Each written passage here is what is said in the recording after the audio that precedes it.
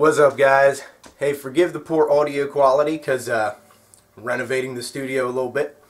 Sitting here in my working on the house clothes because I'm going to be working on the house, and I thought I'd do a video on it because it's something cool. People like the DIY stuff, so I'll show you what I'm doing.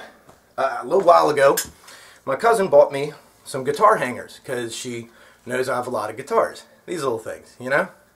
Hang them on the wall, and you can hang up a bunch of guitars. Well, they come 10 in a pack, and she bought me 2 packs, so I got 20 hangers, right? 4 little screw holes. That's a lot of screws, man. That's a whole bunch to put up. So I thought, wow, okay, that's going to be a lot of work. Better get on it. And then I saw it has these. The cool thing about these little attachments, you hook it in just like that, you slide it in, and it hooks to slat wall. That's right. I got a piece of aluminum slat wall here. Looks like this. You know, it's got slots in it. You've seen them at music stores. You've seen them at retail stores. And that's upside down. You can hook your hangers on that. And these neat little hangers, they got a little button down here. You can turn them to 45 degrees. You can turn them to 90 degrees, right? So that gives you lots of options for hanging your guitars. So I thought I'll get me some slat wall, and then if I want to add more hangers later, it's easy because the rails are up. And, you know, good stuff, right? Now, the guitar hangers were like 35 bucks a box for a box of 10.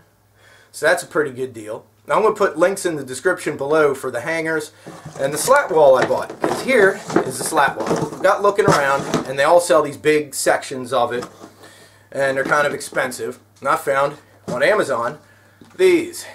You can see they're long.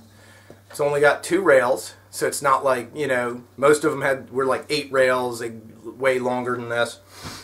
This is 50 inches long. It's Garage Tech, and came with little end caps for it, little orange end caps. I might use those, maybe not, I don't know. A bunch of drywall screws that I probably won't use because I got other things. That was $70 for a box of 4 of them. So that's 4 50-inch slat wall rails, and then I can put, you know, put stuff up all around the top of my room here. I can hang guitars all around the studio, and that's a really great idea. And since it's slat wall, I can move them as I want. If I add new guitars, I can put more hangers up. I can change it at will, and, you know, the only thing I left to do is install it, right? Installation actually isn't that hard. I'll hold this up, it fits in the shot better. You hold it up to the wall, and you're supposed to put screws in on the inside of the slat there on either side to hold it up on the wall, right?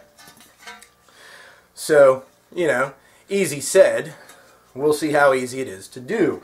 So, to give you guys an idea, because I'm not going to do the thing where I show me hanging all the stuff up. That's just like 8 minutes of stuff everybody skips through anyway. A little fast forward thing of me doing that. Plus, I'm here by myself with one camera, and I mean, I don't want y'all to see, to watch me falling all over myself trying to do this. Plus, we all know that I'm going to run into issues that I didn't expect, because we always do, right? Whenever you do anything, you always run into things you didn't expect. So I'll show you the tools I'm using and pretty much what I'm going to be doing. You know, show you how to put it up, and I'll show you the finished thing there. Obviously, cordless drill, right? You need one of them. If you have one that has a cord, you know, great, but cordless is way better. Instead of the drywall screws that they provided with this set, because they gave me like a box of them and then another extra pack, like a bunch of drywall screws, I'm using all-purpose drywall anchors, right? I also bought a stud finder. I'm going to wherever I can, I'm going to attach it to a wall stud. So that way it'll hold better. But over 50 inches, drywall studs are about 16 inches apart. I'm probably going to run over two studs with each rail. But it's nice to have anchors at the end, and there's no guarantee it'll be that. So use some of these drywall anchors. They're not that much. I bought these at Lowe's. They got them at any hardware store. They're pretty cheap. And it's even got instructions on there how to use it. It's pretty easy. These are, let's see, 5/16 inch drill size. So you take a 5/16 inch drill bit, drill a hole in the wall, take an anchor, right like that, stick it in the hole. That's what she said. And then you can attach a screw to that, and the drywall anchor expands in there and holds it to the drywall, anchors it to the drywall, as the name drywall anchor. Obviously I have a pencil, I got like drill bits and screw bits for the cordless drill, and this is kind of important, I have a level, because when you put it up there, you want to get this sucker where you want it on the wall. Make sure it's level, mark it with your pencil across it so you can get it back in the right spot. And, well, I'd say best thing to do is on the one end, take your drill, put a little hole where you want to put the anchor, where you want it to anchor it to the wall, right? Take it down, drill your hole, put in the anchor, put it back up there, put the screw about 2/3 of the way in so it kind of goes back and forth. Then hold it up there with the level, put your level on it, make sure it's all level, and drill your hole on the other side where you want it to go. Let it hang, drill your hole, put in the anchor, slide it back up, and you know, put the screw in. And then you can put in other anchors the same way, or drill through to the into a wall stud so it holds it better. And these, the Garage Tech ones I bought, they're PVC. So they should be pretty easy to work with, pretty easy to drill holes in. Shouldn't be too hard. Now I say shouldn't because anybody like me that has done a lot of like home improvement stuff knows that even a simple project you're going to run into at least one thing that you didn't expect. And you're lucky if you don't end up having to go to the hardware store at least once, you know? But overall, this isn't too bad a little project. Between the, like I said, my cousin bought me the hangers.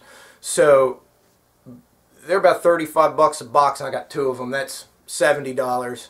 And the slat wall was about $70. So total, I'm $140, $145 with tax in on hanging up 20 guitars around my room.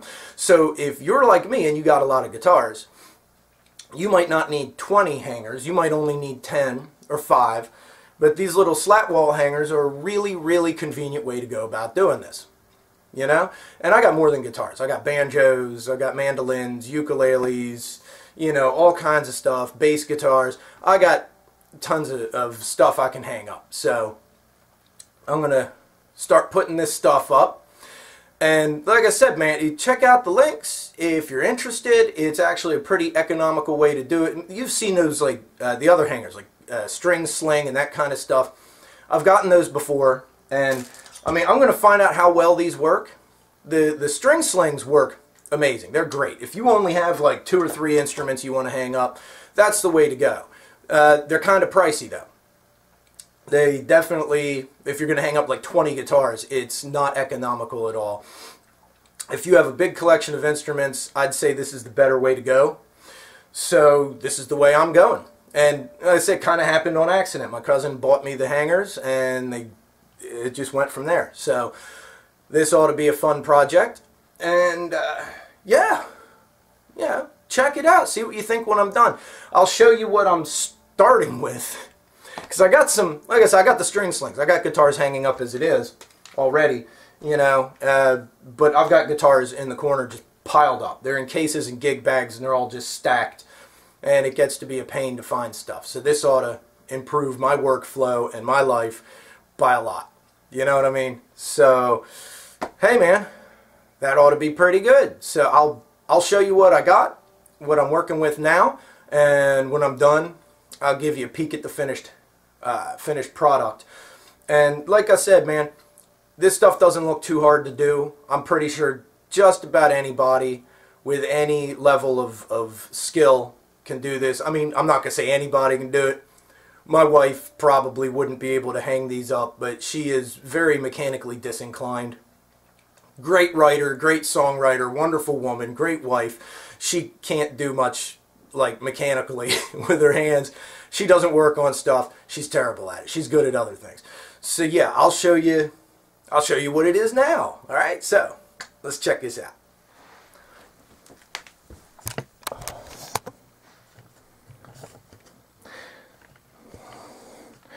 Like I said, I've got a couple instruments hanging up there now, you know, and I've got some over here.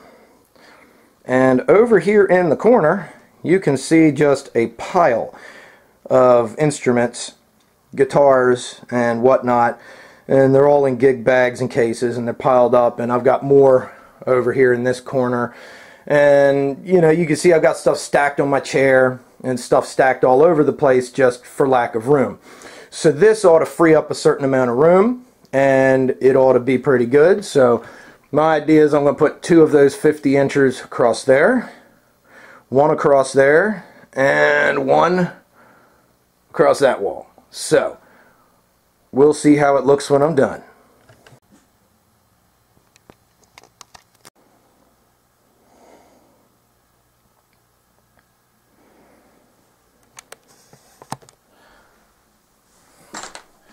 As you can see, I got the guitars hanging up behind me.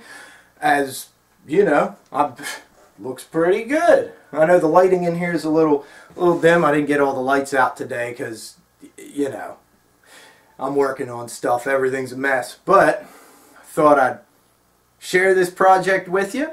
I'm probably going to change what guitars are hanging up there and move stuff around, experiment with some stuff. It seems to be pretty sturdy. They hang a bit further out from the wall than they did with my old ones. I had these, the string swing, you know. If you only got a couple guitars to hang, these are good. These are better quality than what I have, but they're also really expensive if you're doing a lot of guitars. So, this is what I got. As blessed as I am, the studs, the wall studs lined up just right, so I didn't have to use any drywall anchors, which is good. I've got a couple holes in the wall from where I was hanging those string swings, and the drywall anchors kind of pulled loose. So, you know, sometimes that happens, but this is pretty good stuff. It's up there pretty solid. If you want to do a project like this, I mean, you know, it's not a lot of money. Like I said, I'll link to the stuff on Amazon. $70 for the rails, and you know, $35 for a box of 10 hangers.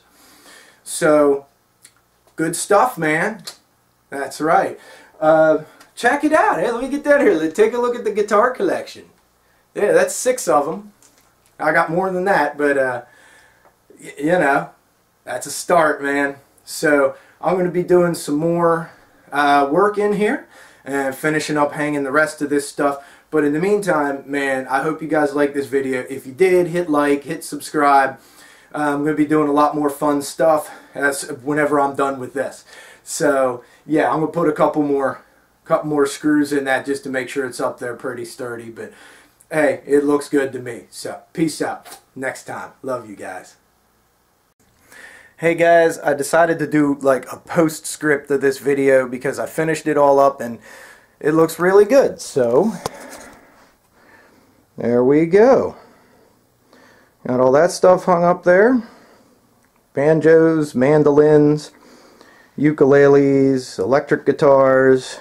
Looks really good from over here. They're all hanging up. And some acoustics. You know, there's the hangers all the way around the room. So, thanks for watching. See you next time.